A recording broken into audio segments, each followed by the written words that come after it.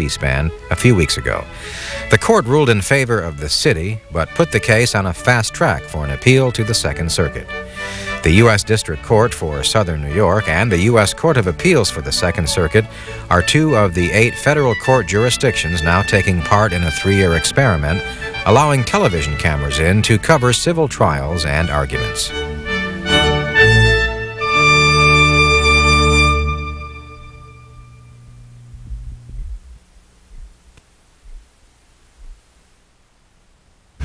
All right, Mr. Saunders, you may proceed. Good morning, Your Honors. May it please the Court. My name is Paul Saunders, and I am counsel for the appellant, the Hertz Corporation. I wish to establish 3 propositions. First, that the Hertz law is properly characterized as a hybrid statute, and therefore, since it authorizes or compels behavior that is prohibited by the Sherman Act, it is preempted. Second, that because of the unusual procedural posture of this appeal, this court should either enter judgment for Hertz on its Commerce Clause and Takings Clause claims, or at the very least, should remand the case for further proceedings. Third, by virtue of the comprehensive and detailed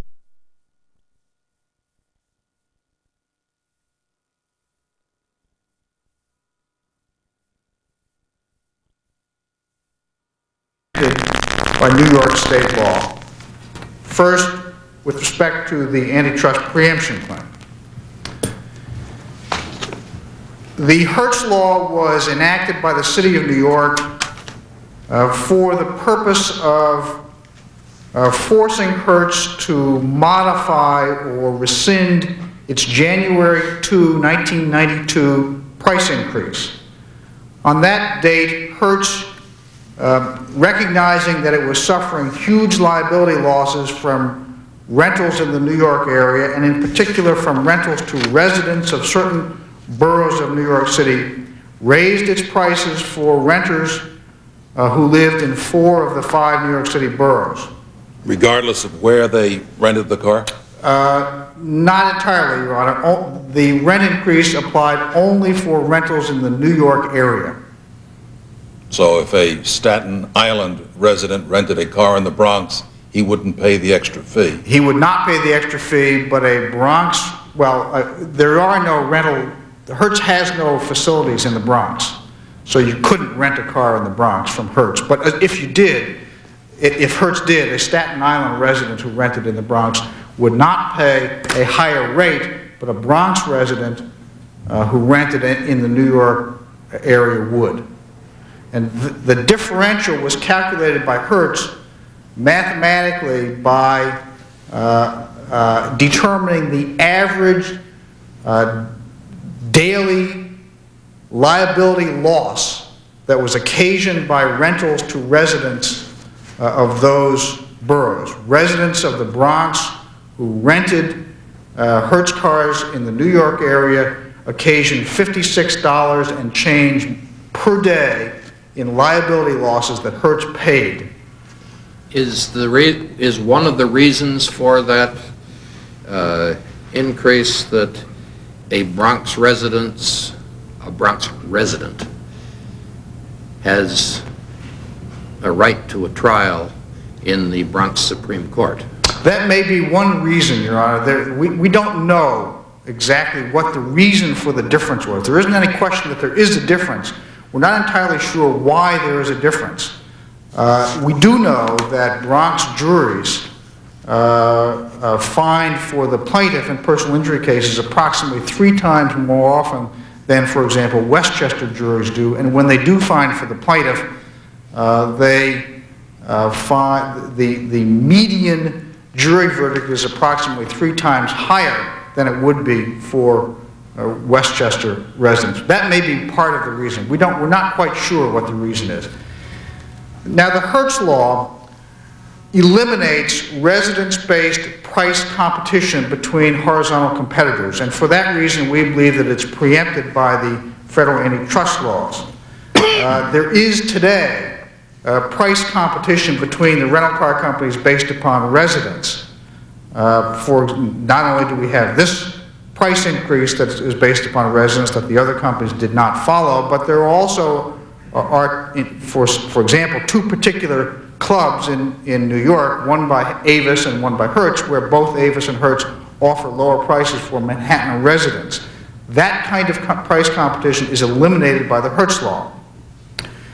That conduct, the behavior compelled by the Hertz law, if engaged in by horizontal competitors voluntarily, would be a per se violation of the antitrust laws. It would be a flat, naked price-fixing agreement. In this case, the city has abandoned its claim that there is Parker versus Brown immunity for the Hertz law. I think properly so. So the core issue before this court on this claim is whether or not the Hertz law is properly characterized as a hybrid law or as a purely public restraint, as those words are used by the Supreme Court, in particular in the Fisher case. We believe that the Hertz law is properly characterized as a hybrid law, specifically because the City of New York neither sets the price to be charged nor determines its reasonableness. And under the clear Supreme Court precedent that we've cited in our brief, as explained more clearly than I could by Professor Arita, that is the core difference between what the Supreme Court has characterized as a hybrid law and a purely public restraint. In all of the three cases in which the Supreme Court has struck down statutes such as the Hertz law, the characterization that the Supreme Court has used, that is a hybrid law, is one where the state or the municipality neither sets the rate to be charged nor determines that it's reasonable, is what characterizes and distinguishes the hybrid cases from the Fisher case that we've cited and discussed in our brief. The second proposition that I wish to assert is that because of the procedural posture of this case, with respect to the Commerce Clause and Takings Clause arguments, this court should either enter judgment for Hertz on those claims if you believe that we are right on the law, or you should remand the case for further proceedings. I say that because this case came before Judge Knapp on our motion for a preliminary injunction. Judge Knapp said that he was going to consider the city's opposition as a motion to dismiss. He then rejected some of the factual evidence that we submitted to him in support of our motion for a preliminary injunction. And on the strength of that, he dismissed the Commerce Clause and the Takings Clause claims on the strength of a factual finding that he thought that he made that was different from the evidence that we had submitted to the district court in connection with the motion for a preliminary injunction. The city now says two things. The city says first that it took the position below that there were no issues of fact requiring a trial, and there was no trial. The city didn't move for summary judgment, and there was no trial. And the city also says that on this appeal, you should, in order to decide this appeal, you should assume that all of the facts pleaded and that are set forth before the court in the record are true.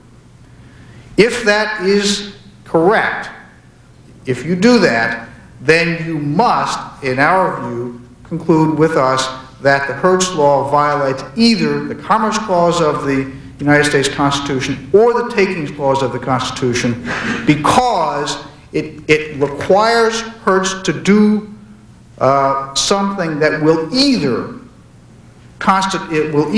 cause Hertz to lose money. Hertz loses about $70 million in the New York area in the 3-year period that we studied due to liability losses alone. The law will either require Hertz to continue to lose money, thus constitute a taking, or it will require Hertz to modify its pricing structure so as to discriminate against out-of-city and out-of-state residents. If we charge everybody the same price, not all renters are equal. Some renters cause more losses than others. So if we charge everyone the same price, we will be discriminating against out-of-state renters. If we are required to do either one of those two things, the Hertz law will violate either the Commerce Clause or the Takings Clause of the Constitution. What is wrong with, in effect, viewing this as an industry that's operating in the metropolitan area and the people who live here should share the cost of it? What's wrong with that, Your Honor, is that most of the renters who rent in the New York area come from out of state. Renting a car is the quintessential aspect of travel. So most of the people who rent in the New York area come from out of state. The numbers are in the record if you could compute them from the statistical evidence that we've shown. So that by requiring Hertz to raise its rates for everybody in the New York area, everybody who rents in New York, you are really requiring Hertz to cause the out-of-state renters, residents, to pay a disproportionately high share of the cost of the loss that is actually caused by the in-city residents. You are discriminating against out-of-state residents, and you are discriminating in favor of in-city residents who occasion a higher proportion of the losses. Is that because they get into fewer accidents, or because they're more likely to sue at home rather than take advantage of having an accident in the Bronx?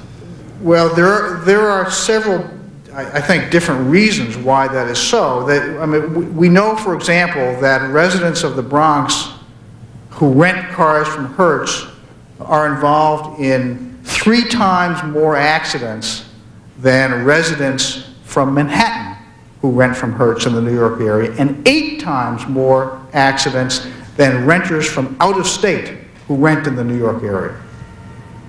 So that may be part of it, Your Honor. Thank you. All right. Thank you, Mr. Saunders. Mr. Krams. May it please the Court, my name is Alan Krams, and I'm appearing on behalf of the appellees. The challenged ordinance here is a valid exercise of the city's regulatory power, and it should be upheld. There's no Sherman Act violation because the statute is a unilateral act by city government. In the Supreme Court's Fisher case, even though you're compelling them to do something that they can't do by themselves. What the Supreme Court clarified in Fisher was that something does not become concerted action simply because a private company is forced to obey the law. What turns something into a hybrid restraint, and this comes right out of plaintiff's brief, actually, a quotation from Professor Arita, the hybrid cases are ones in which the preempted state laws granted private actors a degree of regulatory power. In the liquor law cases that were discussed in Fisher, what happened was an elaborate price regulation scheme was set up, but the government didn't run it. The government turned it over to private industry, and private industry set the prices. Private industry enforced the price restraints. It's that delegation of governmental power that turns a unilateral government act into a hybrid restraint. But Hertz says you have ordered them not to consider what they view as a relevant factor in setting prices. That's right, and they can't compete on this basis with their competitors. That's because correct. Of what you say. Yes, because they have to. Why is that any different from the Supreme Court decision? Well, what makes it different is that in the Hertz situation, in the ordinance that we have here, the city has dictated as a matter of law that residents cannot be used as a basis for setting prices. It has not turned any of its authority to regulate over to private industry. It has not given them any discretion to engage in illegal activity, as in the liquor law cases where liquor distributors were told, you can fix prices, you have discretion to set prices. No regulatory discretion is being given to the rental car industry here. The City of New York... You say you haven't given them any discretion to engage in illegal activity. That's true. You've commanded that they engage in illegal activity. No, but that's a critical difference.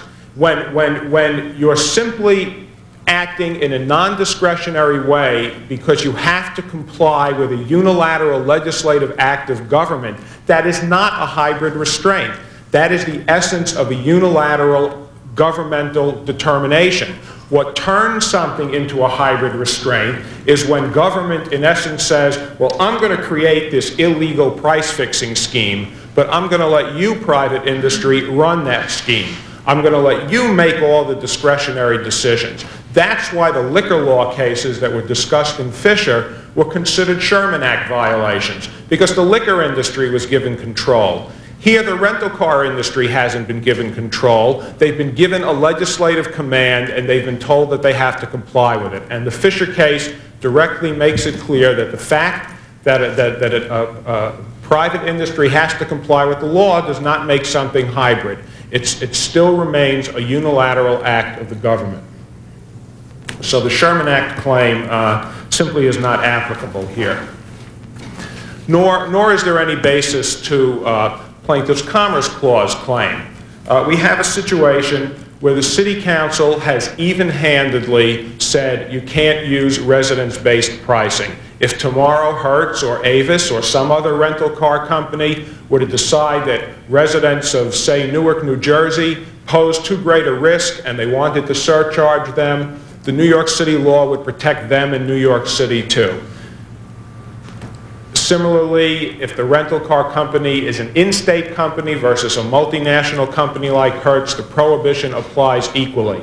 When a legislative body imposes a regulation that leads, as Hertz alleges this will do, to some increased costs, it is not a Commerce Clause violation if interstate commerce bears some share of that cost, as long as the costs are borne equally in-state and out-of-state. And that's exactly what happens here. If Hertz has to increase its rates, as it says it might have to do, people who live in New York City are going to pay that increase. People who live elsewhere in New York State are going to pay that increase, just as people who live in New Jersey or anywhere else are going to pay.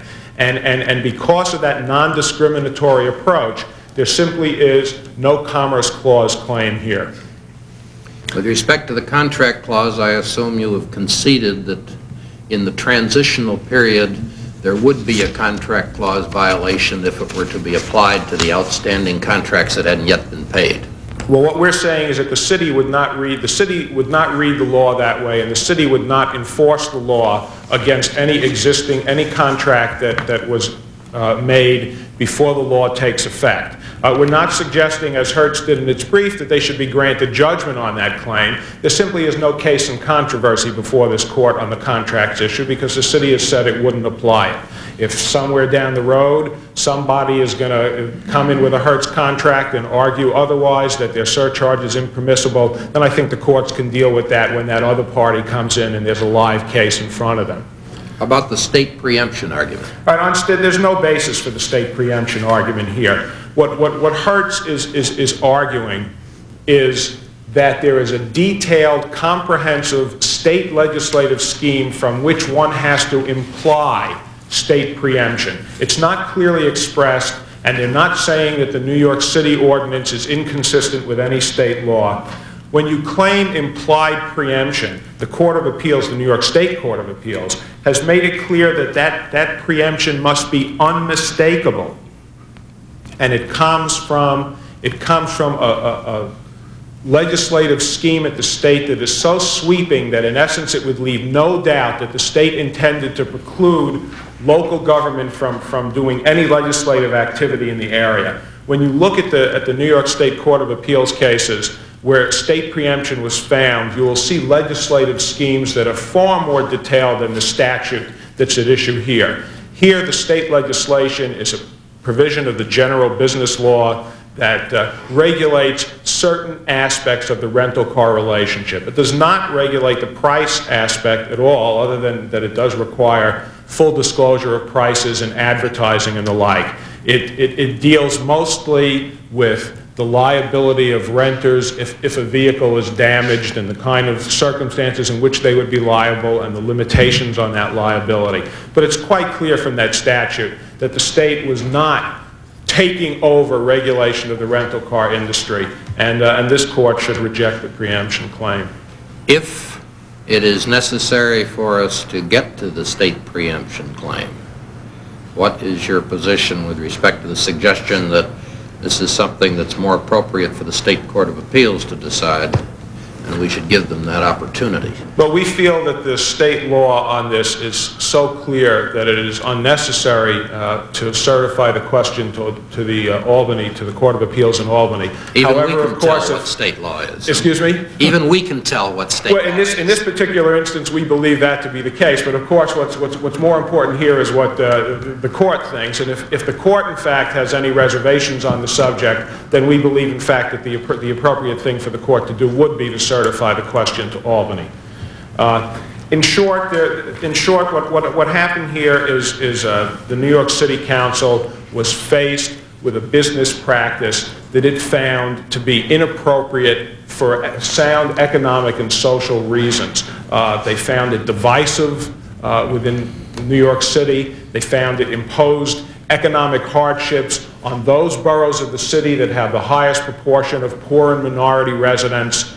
And this was a legitimate legislative determination from the City Council that the proper thing to do would be to take these liability losses that Hertz is claiming and spread them over a larger population. And because the City Council did that in an even-handed, non-discriminatory way that will apply to New Yorkers and non-New Yorkers alike, it was a valid legislative enactment, and the judgment of the District Court should be affirmed. There is a state action pending involving this regulation, isn't there? Yes, there is. Are some of the questions common?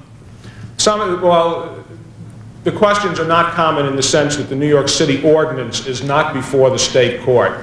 In the state court action, the Attorney General and the City of New York are claiming that various New York State civil rights laws are violated by the Hertz pricing structure, and also that this general business law provision is violated by the state pricing by Hertz's pricing structure. But the city ordinance is not before that court and was not enacted at the time that suit was begun.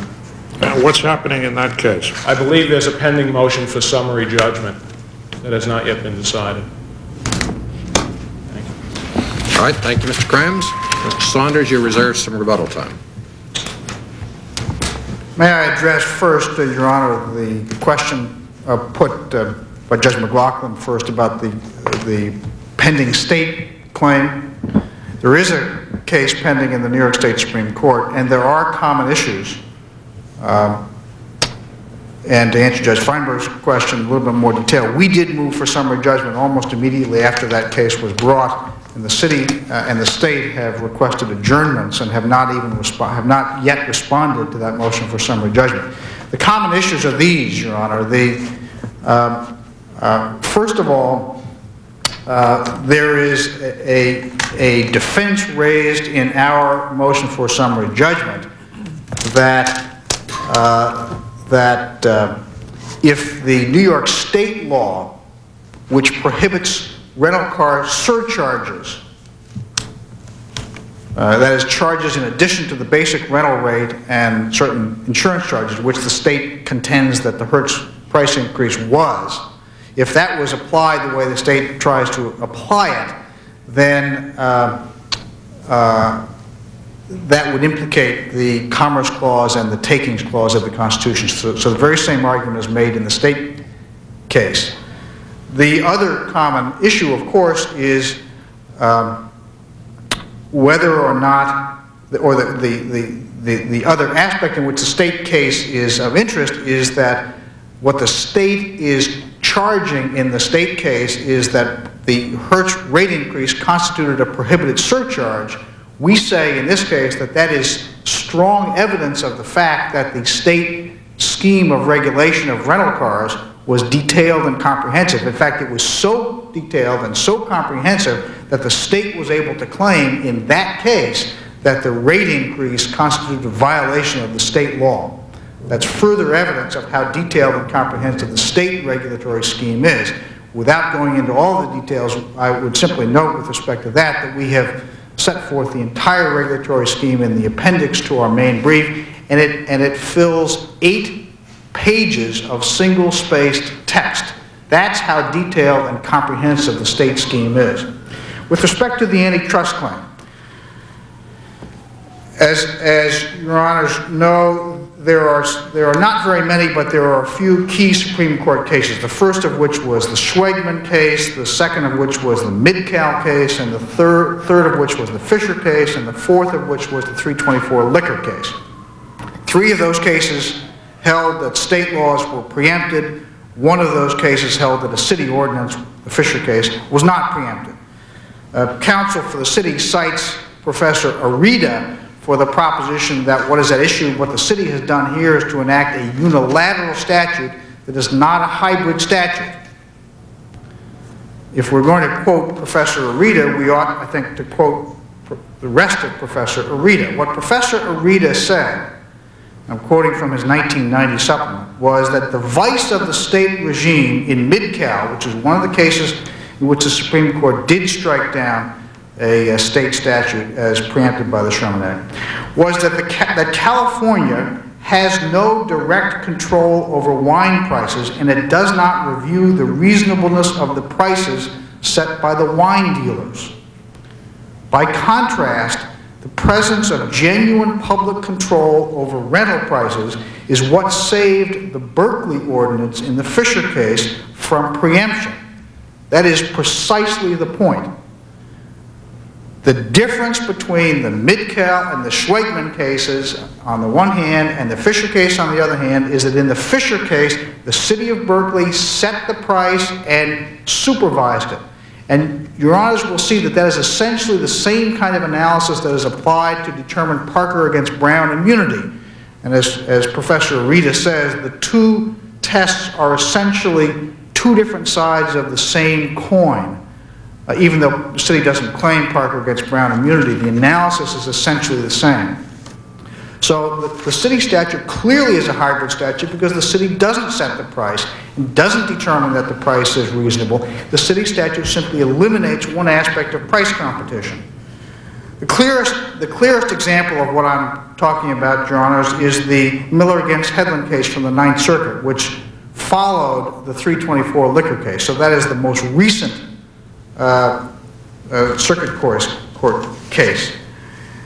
In the Miller against Headland case, the court said, Judge Stevens said, from the Ninth Circuit, a comparison of Schwegman and Midcal with this case, Oregon statute, leads to the conclusion that the Oregon regulations constitute a hybrid restraint in violation of the Sherman Act. The argument, similar to the city's argument here, that the regulations merely involve unilateral action must be rejected on two grounds. First, Schwegman demonstrates that a showing of concerted activity among the Oregon wholesalers is not necessary to establish an antitrust violation. The mere fact that each wholesaler complies unilaterally with the regulations does not save an impermissible pricing scheme from an antitrust challenge. In Schwegman, which was the first of the Supreme Court cases, non-contracting retailers were compelled to comply unilaterally with a state-authorized pricing scheme. May I finish the quotation, Your Honor? Yes. But the absence of concerted activity among the retailers was not a bar to a finding of a Sherman Act violation. Second, Schwegman and Midcal show that the Oregon's actions are not unilateral. The regulations constitute a hybrid restraint because in those two cases, Oregon allows private parties to set the prices and does not review the reasonableness of those prices. It follows that this case is unlike the purely public restraint of Berkeley's, as the Fisher case, regulatory scheme which removed the power to set rents from the landlords. Thank you very much. Thank you, Mr. Saunders. We'll reserve decision. The last case is on submission.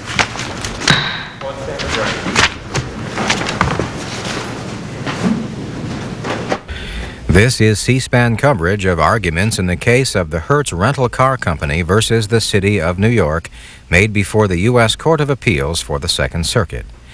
In arguments seen several weeks ago on C-SPAN, a lower court upheld an ordinance prohibiting companies from charging different rates in various parts of the city. At the first of the year, Hertz began charging more in some parts of New York where the losses were the heaviest. After the city passed the ordinance, it was challenged in federal court by the car rental company. If you would like more information, you can write to the U.S. Court of Appeals for the Second Circuit, at the Foley Square Courthouse. In New York City, the zip code there is 10007.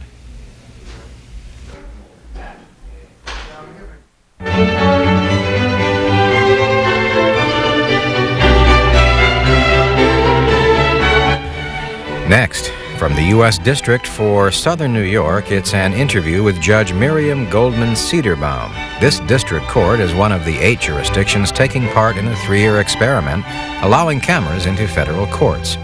During the experiment, C-SPAN will bring you arguments before these federal courts and interviews with some of the judges about their jobs. Judge Cederbaum came to the federal bench in 1986.